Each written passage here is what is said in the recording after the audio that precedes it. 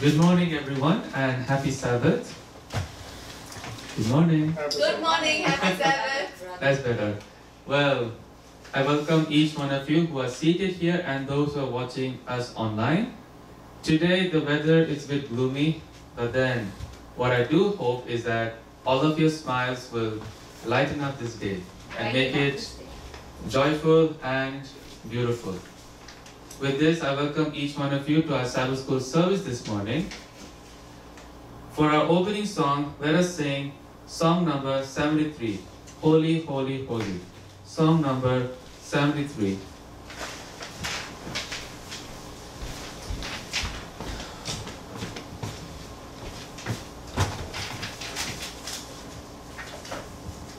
Holy, holy, holy, Lord God Almighty, early in the morning, our song shall rise to thee. Holy, holy, holy, Lord God Almighty, God in three persons, blessed Trinity. May our voices rise this morning together, glorifying God's name and thanking Him for all His blessings. Let's stand up and sing the song, Holy, holy, holy.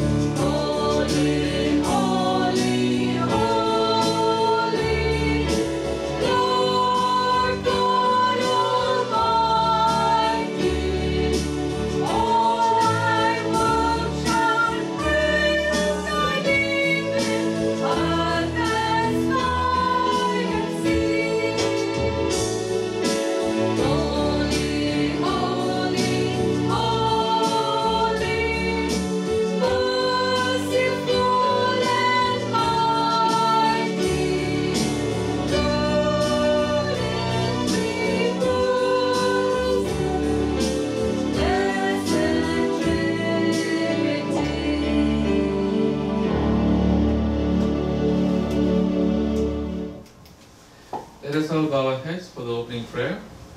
Heavenly Father, we thank you for this Sabbath day. We thank you for the gift of life, for the mercy and your grace.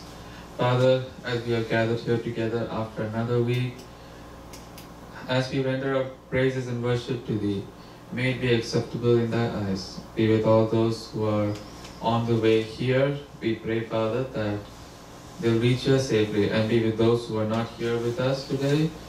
We hope and pray that they are healthy and that they are still believing in you. Father, as we worship you, help us to maintain reverence, and please forgive us of all our sins.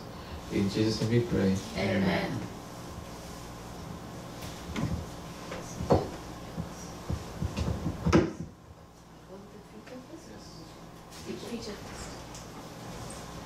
So today's feature talk, today I was supposed to be dealing only with the Sabbath school lesson, with the mission report. However, Miss Gloria, who's supposed to be here, is not here, so I'm taking her place. So today's feature talk is about the sunflower. I think I have told it earlier, and I would like, for those of them who don't know, sunflower, we see these sunflowers during the season. They grow during the spring season. However, this beautiful sunflower, as the name suggests, they say it goes by the sun. So, however, the sun is facing, so they face the sun. So, if the sun is at midday, so they turn their heads up, straight up. So, when the sun is setting, it goes this way. So, you can see them turn throughout the day. But what about the gloomy days, when there is no sun? What do you think the sunflowers should do? It will shrink. No, they don't shrink. The beauty about this sunflower is they face towards each other. Oh. And they draw their energy from each other. This is the beauty of the sunflower. So just think about us. When God created, can do some wonderful things to draw energy for themselves, how about we? We are supposed to draw our energy from who? From Jesus. He is our strength in our weakness. So we are supposed to look to Jesus and draw like the sunflower. We have to turn our degrees of focus exactly how Jesus is portraying to us. So with this little example, so you can judge for yourselves if you are doing so. If you are like the sunflower, drawing energy from Jesus, so that your years and your day's work will be successful and will bring glory and honor to God. Okay, so today's I continue with the mission spotlight. So today's story is Sobered by God's Grace. So the story goes this way. I'll quickly wind up because of time. So in the 1970s, there were two couples who, by name Navajo. Unknown to each other, they sent their children to the Adventist school, which were teenagers, which is in Hallbrook Seventh-day Adventist Indian School, located 100 miles away. The boy, then these two parents, I don't know who had the boy and who had the girl, but it was a boy and a girl. So they come to this Adventist school, they get friendly to each other, and they end up being baptized. And after being baptized, they met Jesus, they come to the conclusion that they will be married. So after being married, in their hometown called Chinle in Arizona. So these two little people, they were named as Dennis and Gloria. So when they were united in marriage, they brought forth their little child, whose name was Oliver, and they decided that they will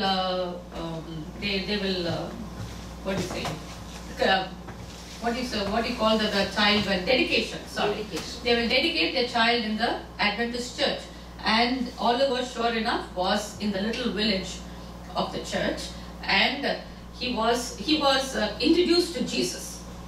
But it so happens that things got out of the way, because Gloria was too busy doing her nursing job, and so was Dennis with other jobs. So they lost contact with the church.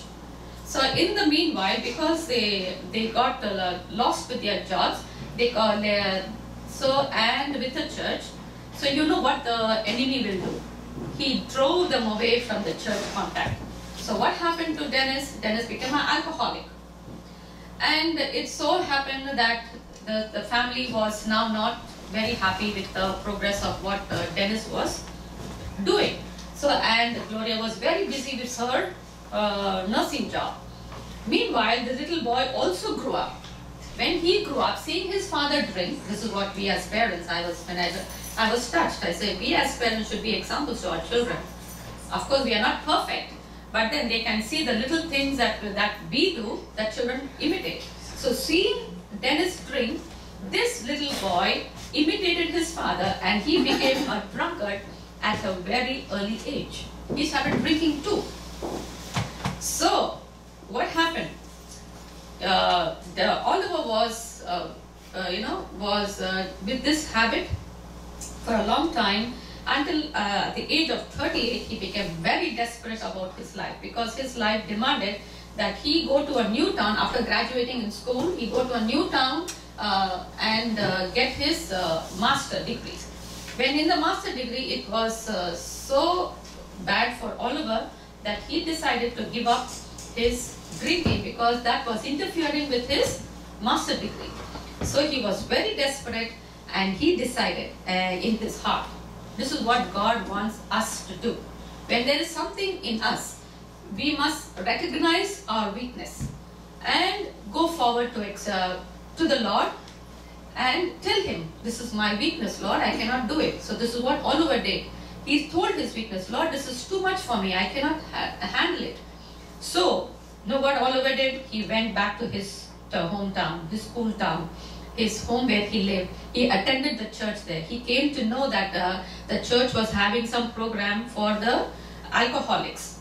So he attended the church, he attended the program, and sure enough, the pastor came to know, came to know that Oliver, there was a new attendant in the congregation of the alcoholic congregation, that they were doing this. What is this? What do you call that?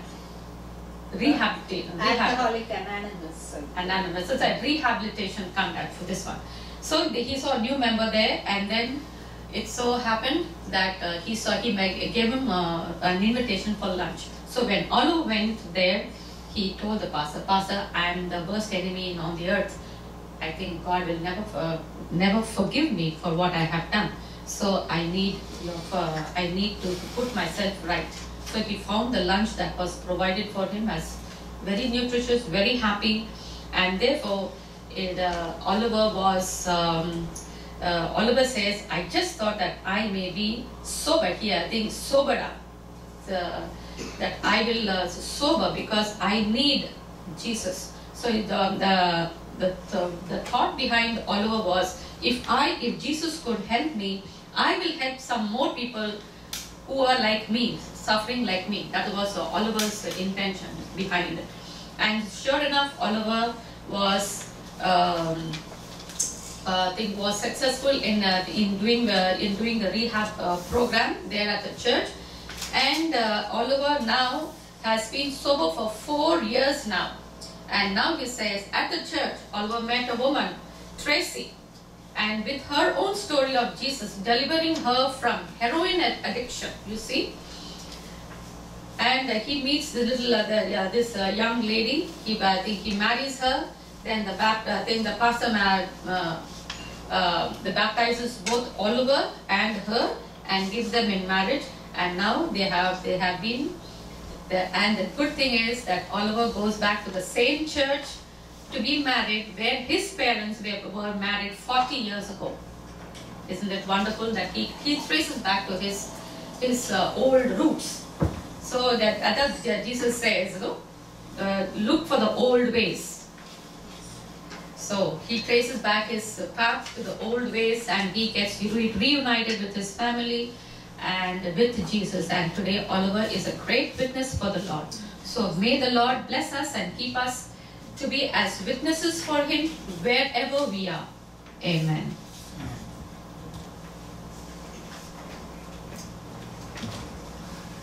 That was crispy.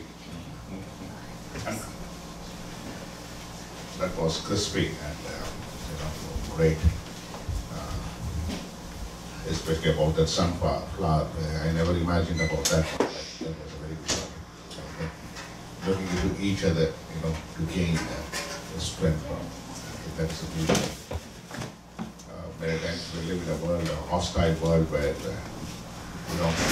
humanity is taken for granted. We can learn a lot of things from nature that reminded that, we gain strength, we gain, from one another. That is the beauty of life. God not only has created us independent, but He has created us as a social beings that we interdependent on one another. That's also the beautiful part that I could be able to recognize as Sister was talking about. Sunflower facing each other. And of course, ultimately, the Son of Righteousness, that is Jesus Christ. He is the source of all blessings, and it's so beautiful. And of course, that mission spotlight was very, very, very nice about how we can draw lessons from mission spotlight week after week. Okay, so once again, I want to welcome each one of you for the Sabbath school, and I believe that today's lesson will be able to help us, to understand about our Creator, Lord and Savior Jesus Christ. We are dealing with what is the topic that we have for the whole quarter? Worshipping the Creator. Worshipping the Creator. Yeah. I was about to ask, what is the topic that we are dealing for the whole quarter? The cosmic messages. Yeah. So it is not only for a particular race, tribe, nothing, but it is for everyone. Okay, that's the beauty. And today, particularly, we're going to study about worshipping the Creator. Let me put this way. Do we really know the Creator? Do we really know the Creator? I think that's an individual question. Everybody has to ask that themselves question. whether you know the Creator. That's the reason I didn't ask, do you know your Creator? Okay, when I say about this, one thing comes to my mind is parents. That makes sense? Children, it says here, take granted with their short-lived lives, forgetting about their parents.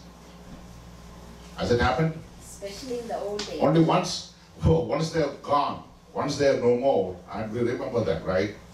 But till when they are existing with us, do we really take them for granted, or do we really care for them? Do we really, remember them? A question to be asked. In the short lives that we live, it is so easy for us to take for granted little things that happens in our life. With the short-lived life that we are living on this earth, it says it so beautifully that we could be able to take granted the sun which is shining, the sky which we see every day, the birds, that sings. That is so true, Pastor. Correct, It's Lord? very, very true. Uh-huh. Because they shine every day. Every day. So it's like normal area. It's like very simple. Everything is going on just that way, and things like that. We forget to admire the real beauty of God's creation. Exactly. That's what I mean to say. Giving a platform or a foundation in this regard is the tendency to forget. I don't say our Creator because that becomes more independent. Okay? The Creator. I'm talking particularly about our Lord and Savior Jesus Christ. Okay. Why does our universe itself and all the majesty and grandeur and astonishing things in it exist to begin with? You have the idea? Repeat, Pastor. I didn't get it. Okay, the question is very simple. Why does the universe itself and all the majesty and grandeur and astonishing things in it exist to begin with? It's not a complicated one. It's a little twisty. If I have to put it in a very simple words, why do you think so? This universe is existing. Because God created. Okay. Have you ever imagined? That's what the question is. Why does this exist? So the author goes on to say that there is a person behind and a reason for the existence of the universe. That's what it means to say. Okay, let's go a little bit further and let's get into the Sunday's lesson. Okay, before getting to the Sunday's lesson, the one thing the Sabbath school lesson helps us to understand is never forget the Creator. Why should we not forget the Creator? How can we not be able to forget the Creator? Okay, why should we not be able to forget the Creator? The only reason, because He is the Alpha and Omega. He is the one who originated things for you and me. He is the one who gave everything which is there. What we see, hear, look, feel, everything is because of Him. So once He has done so much for us, what is a reciprocative way of showing gratitude towards Him? The only way that we can be able to show gratitude towards Him is to worship Him. And that's what. Okay, we are because we are the created beings and He's the Creator. So it is our sole responsibility to worship God. Worship God. Okay. The Creator. Absolutely, absolutely. I think I can add to what she said. Like every time you wake up in the morning, it is like if you have appreciated life, you will definitely feel the appreciation. Oh, today I'm able to see the day. I'm able to see the daylight. If it was not so, I would be sleeping in the sleep only.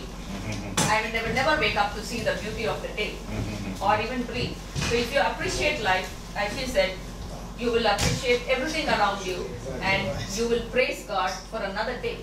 And I have to add to that point, especially me, when my eyes are opened, I say thank you Jesus for my eyes. And especially people who have health challenges like me, very grateful to God that I have an eyes to see. Amen. And this old song from Jim Reeves is so beautiful. I always play that in my, okay, we thank Thee for the sunshine, and the eyes that you're given to see. That's so beautiful. I think we should be singing for that after that. Okay, so let's get into the Sunday's portion about worshiping the Creator. This Creator is one and the only person who will be there in the time of tribulation. He is the only one. And He is the one who makes the statement in the Old Testament. Even sometimes in this 21st century we could see that happening in our own naked eyes. That is, parents might be able to forget their children. And of course it's inevitable that children forget their parents one point or the other. Okay. But the Bible says it very clearly that the Lord will not be able to forsake you. He is going to be there with you forever. And I'm telling you, the very moment that I started my life here to the United States, I could experience that. Companion in tribulation. I don't know, when I talk about tribulation, what we're going through might be just a fraction of thing comparing to what is going to happen in the future. That's called the Jacob's time of trouble. We all believe that as we read the book of Revelation chapter 14, we are in the three angels' message.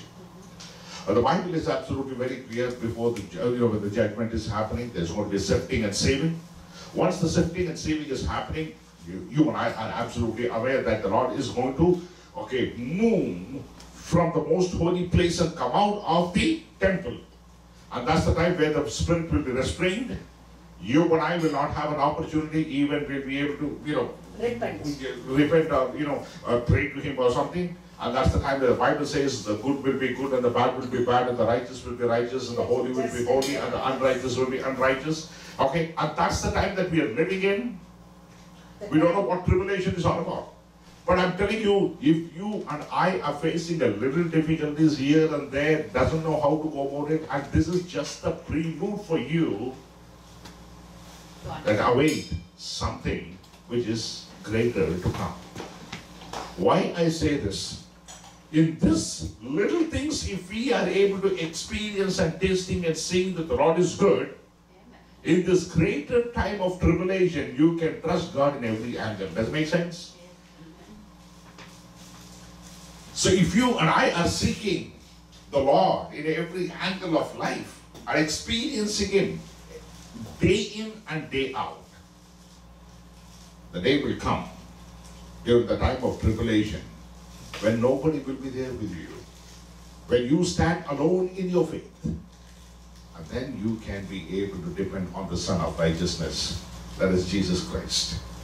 Unless we don't experience that now, it will be much more difficult for us to experience when the real great tribulation comes to existence. That makes sense when I say that? Okay, let's move forward. Okay, after the ascension to heaven in Acts chapter 1 verse 9, Jesus visited the last of the living apostles, that is John. Okay, he is the last person who dies. Okay, you know that among all the disciples, he is the last one to who died. And also he was the youngest one. He was the youngest one. Absolutely right. Okay. So he visits in the island of Patmos, where John had been exiled by the ruthless Roman emperor called Domitian. If you have to go to the book of Revelation, okay, chapter 1 verse 9, Matthew chapter 13 verse 12, Acts 14:22, and John 16:33.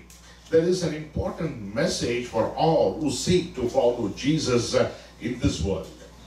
Okay, what is that message? Separated from the support of his family, friends, and the Christian community, John was not left alone. How do you know that?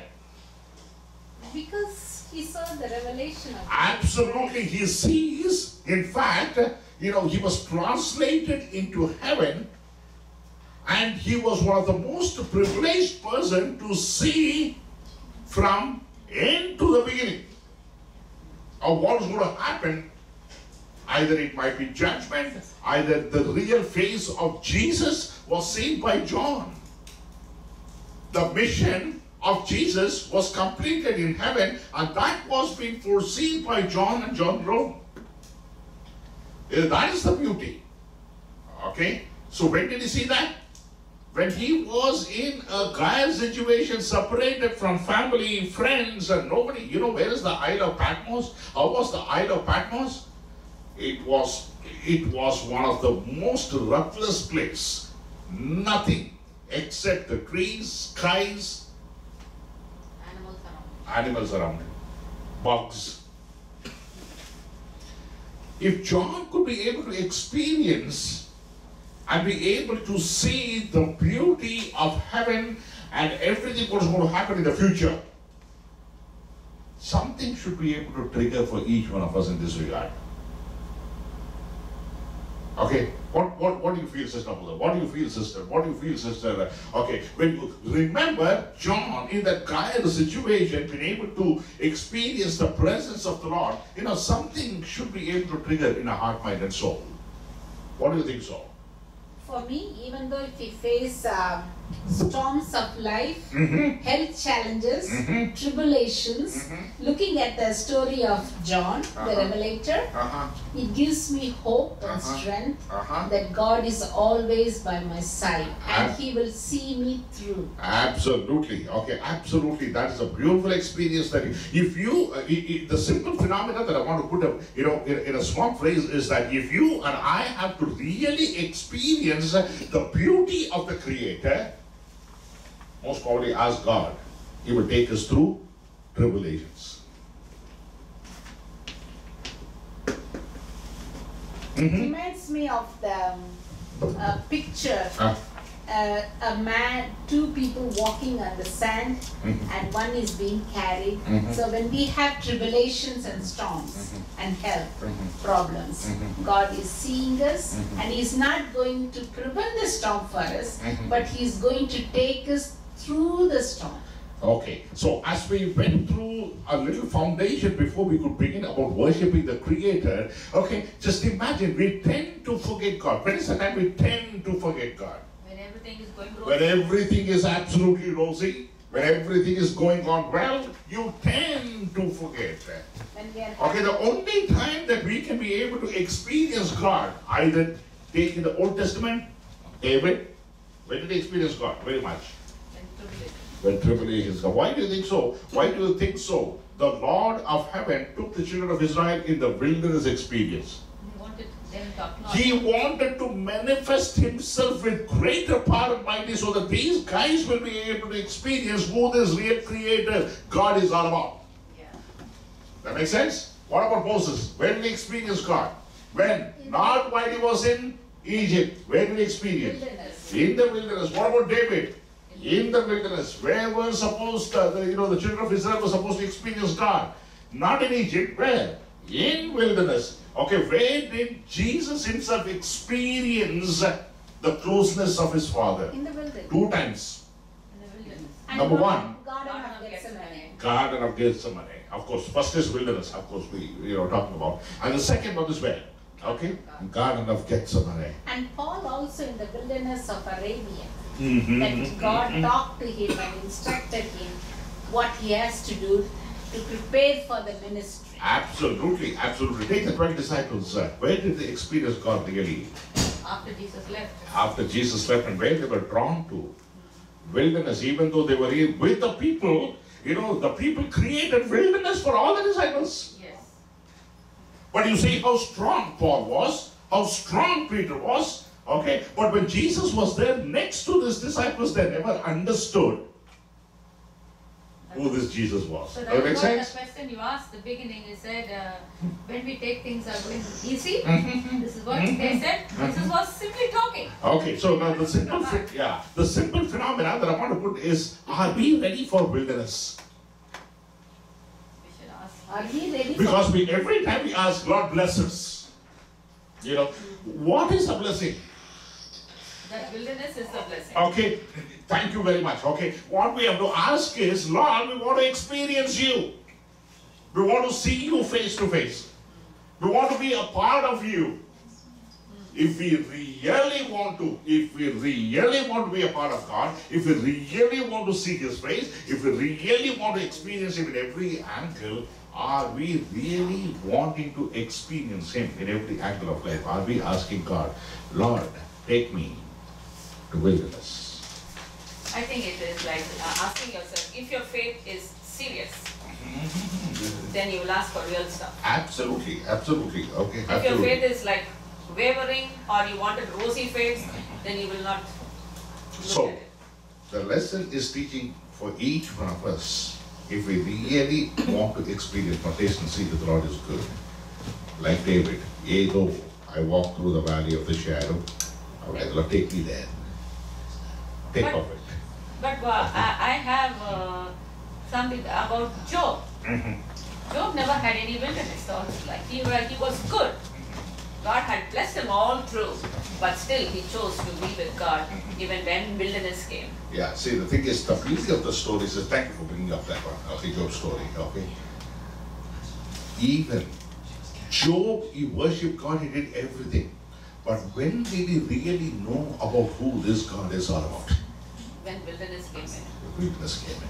This is what the fulcrum of the message today, because it is so beautifully, it says that He is the companion in tribulation, He says.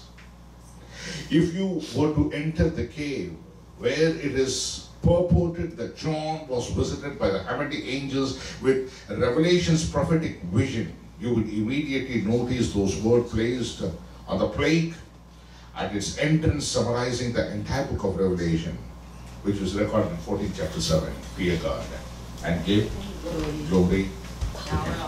The hour of judgment is come. The central issue of the book of Revelation is nothing but worship. You take the book of Genesis. What was the problem? worship? Worship. Go to Egypt. The Lord said, I want to take the children of Israel from Egypt. What was the problem?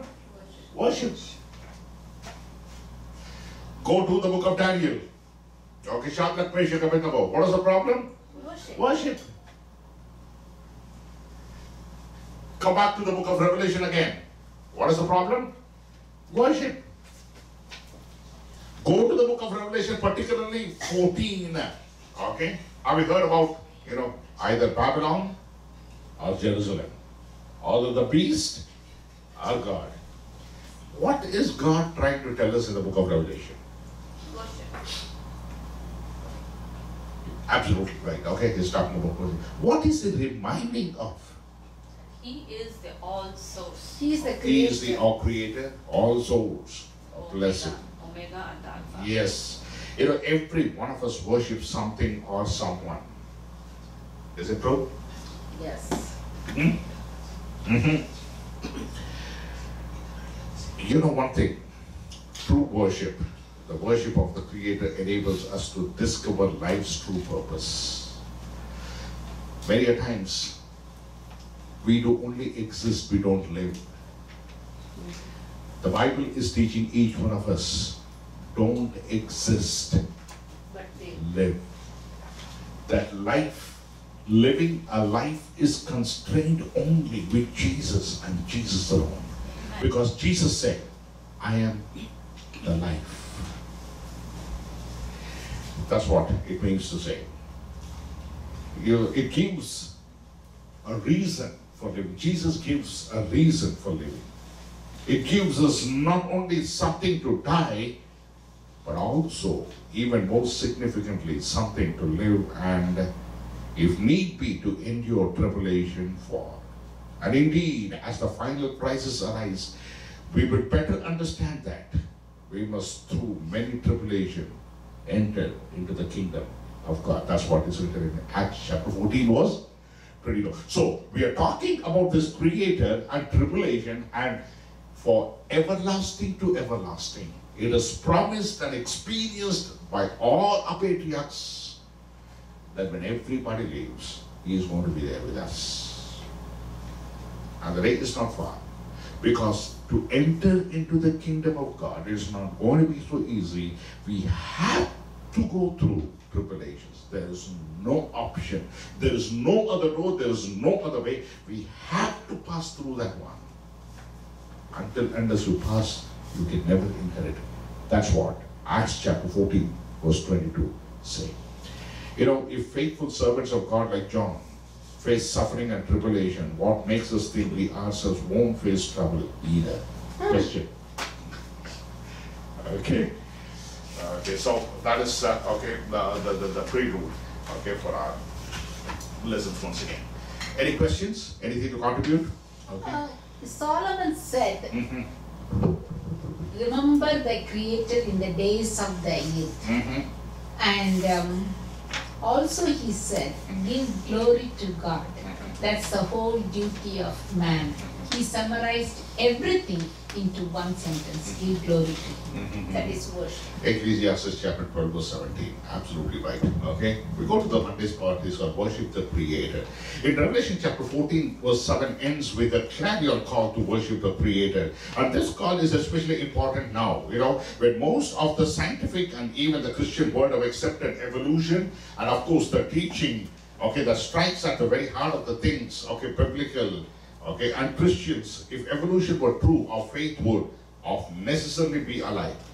That's how stuck the issues are. We are living these last days. We have evolutionists, right? And we have people who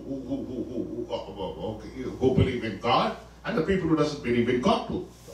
If there are two parties this way, contemplating on their own theories, they have their own theories to prove. The aliens or the evolution, they prove it so clearly that there is no God. At the same time, in faith, people who believe in God, we tend to, most probably, I don't say that we can be able to prove. Of course, we can prove, in one sense or the other in faith. But again, when we talk about proof, it is things which we can be able to see. But when we talk about God, things which are unseen. That is hope. That is hope. But the beauty of the book of Revelation's final appeal, that is rooted in the Bible's first book, that is Genesis, we will never fully understand the issue in this cosmic battle over worship unless we understand the significance of creation. One example has been given about the sun.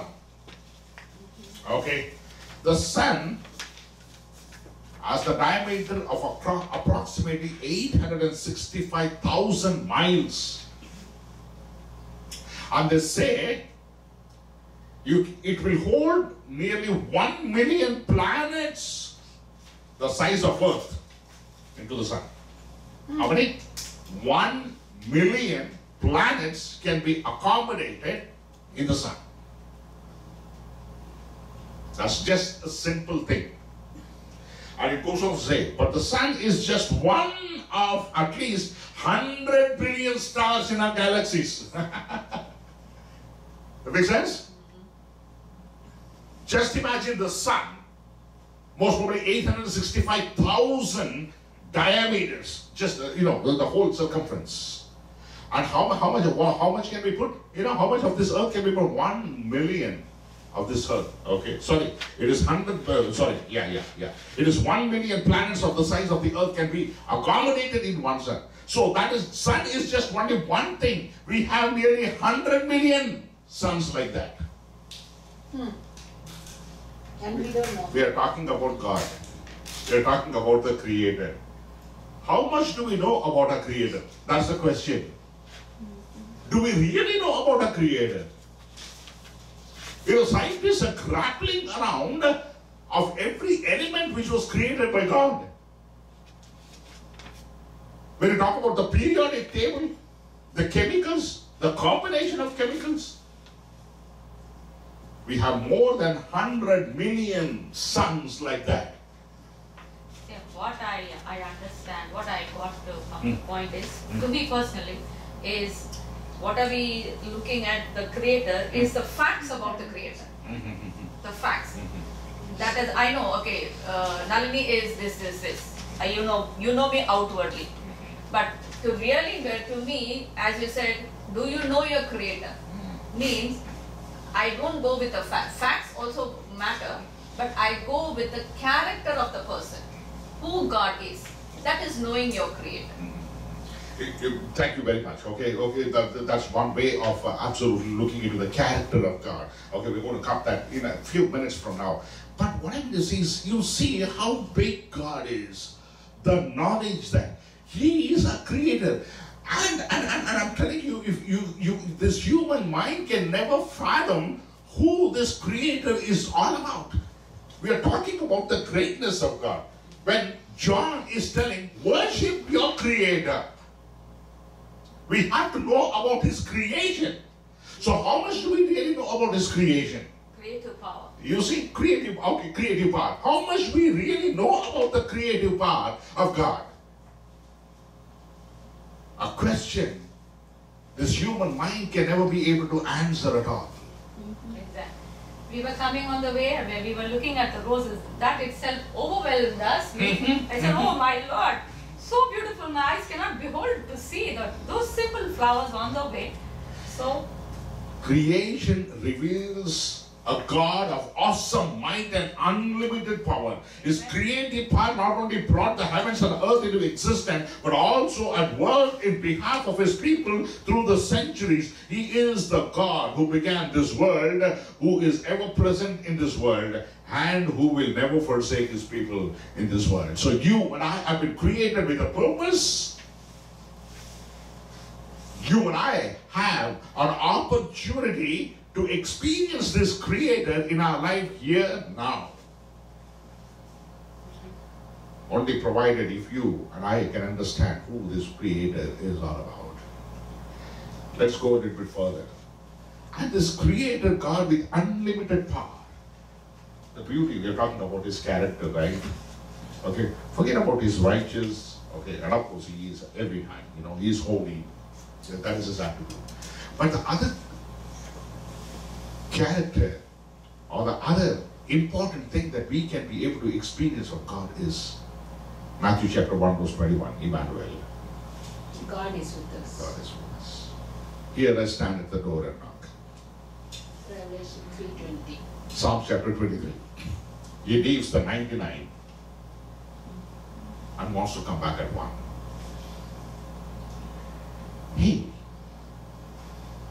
When you talk about the creative power and the unimaginable power of God, it is fine. That is one part of the story. The other part of the story is the same God who is so powerful is able to be so close with us now and willing to enter our hearts and change our heart, mind and soul. We're talking about worship. Why is God worthy of worship? Why should we worship God? You see, the attributes that we're talking about. You know, when we are children, we learn this song, "My God is so big." How big is our God? So big. How big is our God? The God who is so close. You know, how can we learn to draw hope and comfort from understanding the immense of God? Or does it scare you because God knows everything about you? He knows everything about me, right? There's nothing that He can be able to omit about. Everything that what I think, what I do, how I go about it, and things like that. The darkest secrets of my life is not known by anyone, but God knows it. That's the reason David writes this beautiful. There's a song in Canada too. Where can I hide from God? That's a beautiful thing. Where can I go and hide? Can I go to heaven? Can I go to the depths of hell or the depths of darkness? Can I be able to hide myself from the face of God? No way.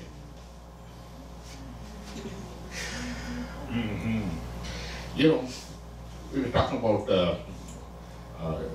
865,000 miles, right, about the sun. Okay, we talked about 100 billion stars are being created in our galaxies and the Milky Way. One star called the Crystal Star gives as much as 10 billion times the power generated by the sun. And it goes on to say that, the whole earth, the heat that generates, in this earth with coal, with a whole lot of stuff and things like that. You keep on generating, it doesn't even match to the little element where the sun been able to generate that heat from. What fathoms me is about the star perspective. From the beginning, when I have learned about the revelation, is that when we go to heaven, we are going to get stars on our crown. I probably don't know if these are the stars that we'll be holding in our crown. It fathoms maybe this one or something else, but some star. Star means maybe, as I read, maybe those are the stars that God is going to put it on my crown and your crown. I don't know. That fathoms me. Yeah. In fact, to be honest with you, I also was wondering when you were talking about that one. Every time when I'm alone, I contemplate on it. Even yesterday night, almost every day, I've been wondering, how is heaven all about? What is this life existence all about? What are we doing? Do we really worshiping God? Do we really be able to match up to that expectation of what the Lord really wants to? Why I thought about it is Brother Anand should be able to be surprised and. One time, because Anand is a very kind man. Okay, he always has some standards. Okay, and one thing is for sure that I can never ever match up to his expectation. That's for sure. In the sense, physically speaking, either it might be cleanliness, either he'll go a mile to go and help someone, something of the sort. In every angle, I can never match up. Okay, 100% to the Anand. I don't know, you got a wrong person here. But one thing is for sure, I can never be able to match up to the expectation of Brother Anand. Just an example I'm trying to give. Okay. How about yesterday? I was thinking about it. Okay, he takes every detail into consideration. It wants to be this way, this way, this way, this way, this way. Past 4 years I'm here. Okay, not even one person I'm able to match up with him in every angle. Yesterday night, I didn't sleep. All these thoughts were running into my mind. And I was thinking, Lord, can I be able to match up to you? We're so particular in every angle. Because every incident, every person, everything which happens in our life should be able to contemplate about our Creator in heaven and match up to that expectation in every angle. What the Bible is trying to say for you and me in the book of Revelation is we are talking about worship. And I'm telling you, okay, we don't worship God just for the sake of worship. No. We don't come to church and listen to His word just for the sake of listening. No. We have to match up to His expectation of how He wants us to. And He has given all. Yeah. We have to raise our standard. Raise the standard high there to Him. Okay, we have to pray. And we worship God for only one reason. Okay, because He's worthy of our worship. A God who is very close with us. The God of creation. Who brought the sun, moon and stars into existence. Whose awesome power created this planet and filled it with living things. Also is a God who is interested in each one of us. And that's the reason John chapter 3 verse 64, God so loved the world. Everybody says it so beautifully, if there was only one sinner on this earth, he would have come and died for that one person. The great news about God is that His greatness and His power are so vast, it reaches across the cosmos and into each of our lives. He promises to remake us. He promises to make sure that He wants to recreate us in His image again. We are living in this sin-tarnished world. God wants to recreate us, getting back to Him once again. So for me personally, I feel why I need to worship God as a creator is He is the only person who sympathizes with me. Who takes my trouble upon Himself as if He is going through that. When I cry, He also cries with me. When I'm sad, He also sad. So what makes me more close to Him is He sympathizes and He makes sure that I am cheerful the next moment. If I depend on Him and I choose Him to be faithful, that He will give me the same happiness what He expects from me. That is why He'll give me the happiness that passes understanding. So I know that this tribulation which I am going through is for a short time, and then I will be happy again with Him. So that makes me more closer to Him than the creative power. The creative power does come in, but then this is a priority because He is the one who establishes me and my faith becomes stronger in Him. So that becomes a more cause for me to worship Him as a creator. Oh, thank you very much. That's the beauty of it. That's what it is all about in each one of our lives. But the beauty of a creator becoming a creation and getting into our lives so personally, so that we always pray. You remember? Melt me, mold me, fashion me. Do we really allow God to mold us, fashion us, reshape us? And there's a beautiful song. Okay. The potter and the clay. I am the clay. You are the Potter. But are we able to cooperate with the potter just as the clay cooperates with the potter? Importantly for you and me is this: the God who created and who sustains billions of galaxies is the same God. Not only in whom we live and move and have our being, according to Acts chapter 17 verse 28, but also who works in us to give us a new heart, to purge us from sin and make us into this new creature in Christ. And that's what Paul says it very clearly. If you are in Christ, you are a new creation. That close. Is this all-powerful and almighty God? Yes.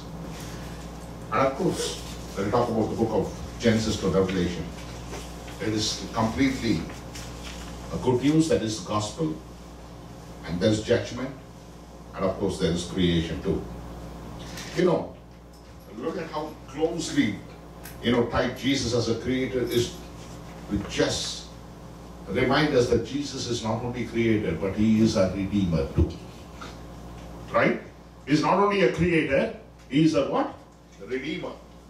And then, the moment that His role as a creator is diminished, as the theory of evolution inevitably does, His role as a redeemer comes into question as well. We're talking about judgment.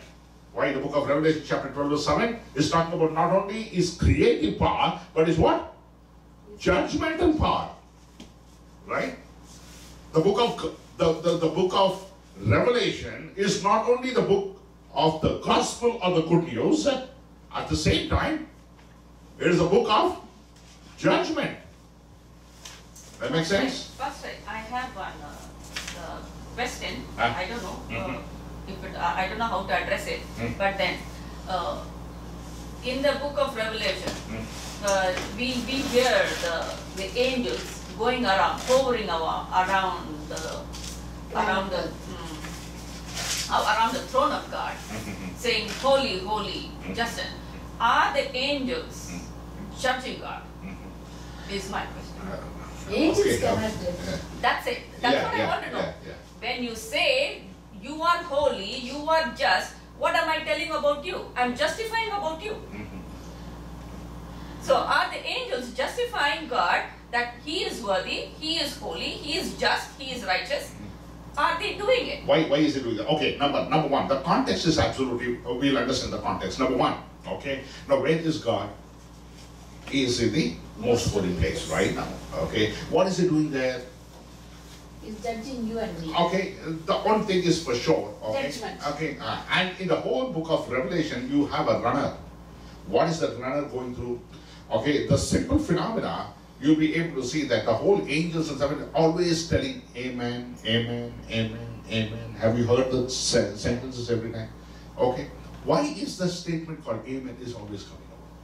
But don't forget, one thing is absolutely very sure. We have a throne room, we have the elders, we have the angels. They're dealing only with this earth at the moment. Does it make sense? Yeah. Okay, when they're dealing with this earth, okay, they're re-emphasizing everything what is happening around this earth is not fair, but according to what they could see from their perspective. Okay, when you and I are not being able to see that. That makes sense? From their perspective, like for example, okay, every prayer is answered. When you pray and you see an amen going up there from an angel. How many angels are there on this earth? Everybody has an angel, right?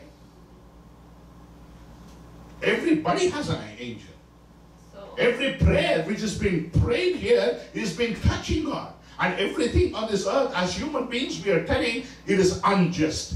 Everybody, on this earth, we are telling, okay, most probably God is not there. What do you expect the heaven should be able to reciprocate and answer?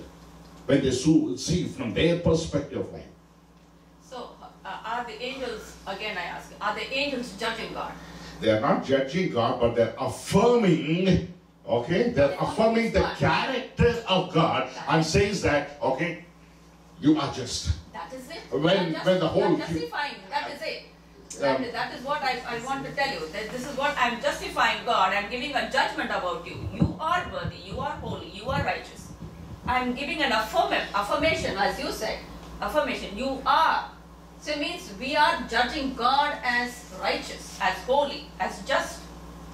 So when we say praise God, let His holy name be praised, we are also judging God. Say you are worthy of all praise and glory and honor.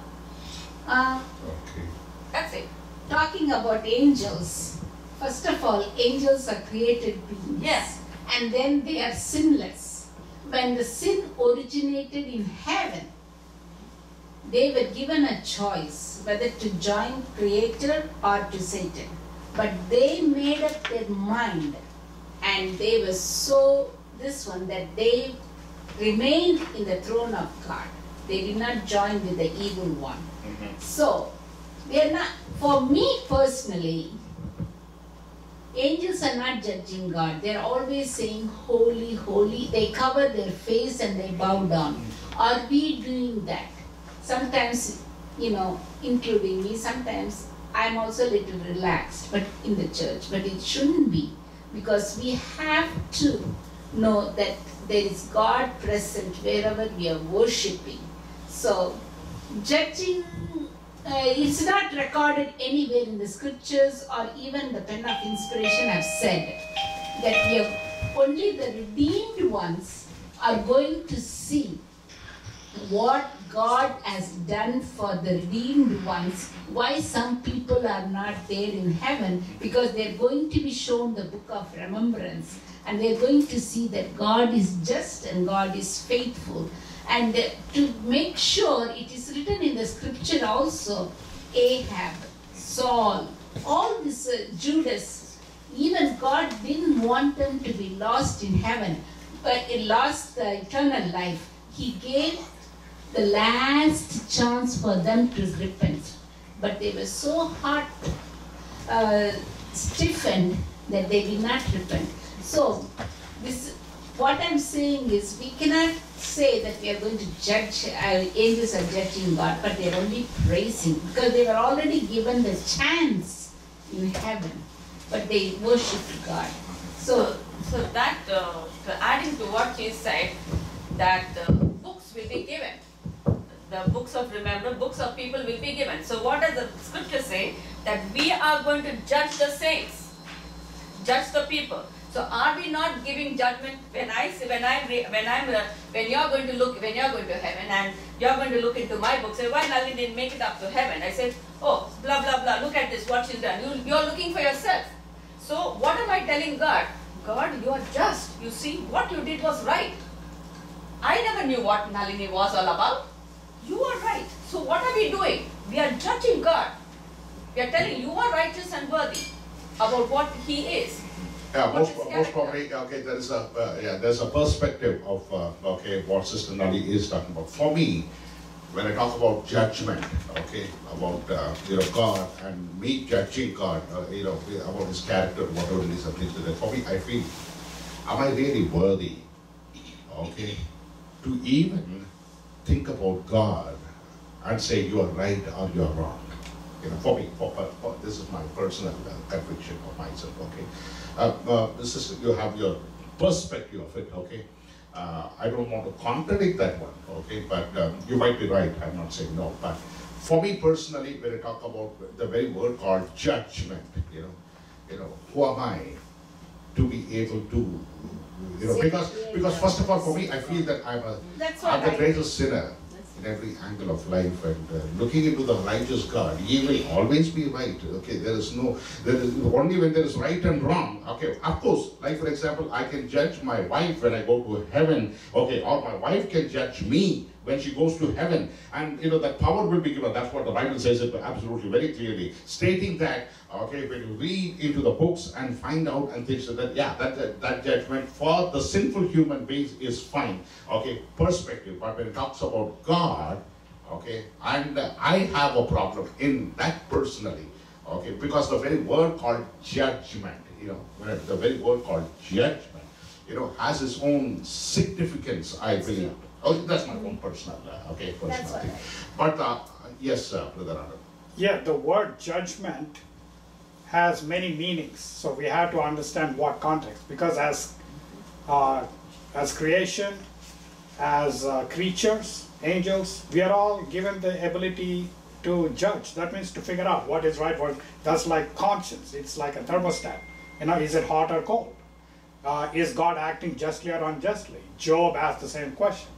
So that itself, the word is generically used to imply our ability to know what is this or what is that. So it's nothing wrong to figure out, God, what are you doing? So remember the context. In the context of what God is doing, investigative judgment or judging, that is His prerogative. We also can judge God, as in, God, are you doing the right? So let's understand the wide meaning of the word judgment. So it's not like, oh, you cannot judge God. What did God say? Come, let us reason together. What does reasoning involve? Judging between this and that. Okay, when you witness to somebody, what are you doing? In a way, you're saying, okay, this is right, that is wrong, or this is appropriate, this is not. When you go to the courts of earth, what happens? The law is used to judge. Did you do the right thing or wrong thing? Okay, so just remember that the word judgment by itself is not a scary thing. No, in the sense like it's only reserved for God. Everyone is. What I was thinking is, okay, when I talk about, it is a comprehensive word when I talk about judgment. It has a different diagonals, that's what I feel. Okay, for me personally, what I feel is when I talk about judging, okay, are the angels judging God? Number one, the first point is, can we be able to judge God? In whatever the perspective we are on. Okay. I don't think so. And for me personally, it becomes so uncomfortable in no way that I could be able to say, okay, when it comes to judgment, it's an entirely different. I don't know whether I could. Yeah, remember the context. About it. Yeah, okay, remember but the it's context. a very comprehensive, very broader idea about what judgment is all about. Yes, brother. See, okay. I just want to pick up on Brother Anand's, when it comes to judging God, first of all, as far as humanity is concerned, we don't have the supporting evidence to prove God is guilty or he's doing something wrong. But since from the day one, the great controversy started, the devil is the one who is provoking us that he is not fair, he's not loving, he's a dictator, okay, and he's misleading, okay, and therefore technically it is the, when judging God, who's leading? The devil is leading. Okay, whereas the other judgment is concerned, where is the good news? For me, the judgment, I can't even wait for that day, because I am sick and tired of, because I know in Jesus I will be found not guilty. So the more we drag the court case, and I know that I will be vindicated, okay, I want this thing to be finished, and that is a joy. Revelation, I used to run away from the book of Revelation when I was a youth and in Spicer College. I took Revelation because I have no other choice, and I got C-. Okay, and so, but from the time when the desire of finding the truth and His righteousness occurred in my heart, the book of Revelation, for the last 7 weeks we've been studying, the book of His Revelation is a book of hope. Okay, so that is the beauty of it. And the last part before we conclude is the Creator on the cross. The Creator on the cross. Remember the creation, what we talked about. Unfathomable, right? Can't unimagine. This human mind can never comprehend about what creation is all about, power is all about. Nothing, okay? That's one part of the story our sister was talking about. The other part of the character of God, or other part of the side of God is, you see Jesus becoming the creator, dying on the cross of Calvary. What more could He be able to do to save humanity? Matthew chapter 1 verse 21. Emmanuel, God with us. And our patriarchs have always experienced one thing. The more we are put into the difficult situation, the more they experience God. And I like the book of Habakkuk in every angle. So beautifully says, even though there is no grapes in the vine, even though there might not be any sheaves in the herds, but yet, will I be able to what? Follow. My dear brothers and sisters in Christ, there is, for me personally, I feel there is nothing that we have really understood God. Whatever we are reading, whatever we are being able to experience is not even a fragment of who God is all about. Let us make sure that we worship the God, not only because of His creative work, but the same Creator who came down to this earth and died on the cross of Calvary, so that through Him that we have an opportunity to have eternal life. May God bless us as we contemplate and as we worship the Lord day in and day out in our lives. May we remember one thing. May we remember one thing. The day is not going to be too far. The Lord is coming soon. Either you be able to be on the right or the left, but still the Lord is awaiting with His arms open wide, inviting me and you to be a part of it. Because John chapter 3 verse 16, very familiar, for God so loved the world, He gave His only begotten Son, for whosoever believeth in Him will not perish but have what? Everlasting. God bless each one. So often to be. Just one more point. Judgment, the idea to measure things, is a God-given thing. In fact, to all, even inanimate and animate objects. And it says that in the end, the whole universe will judge if God is just and fair. Because the creation, at least one created being accused like that, and we are all in the entire universe changed because of that, right? So use your judgment correctly, because God has given all the opportunity with the power of choice to decide whatever is true, whatever is just, or whatever, So just let's remember that. One thing is for sure, I can never get into the perfection of Brother Anna, that's for sure. Never, okay.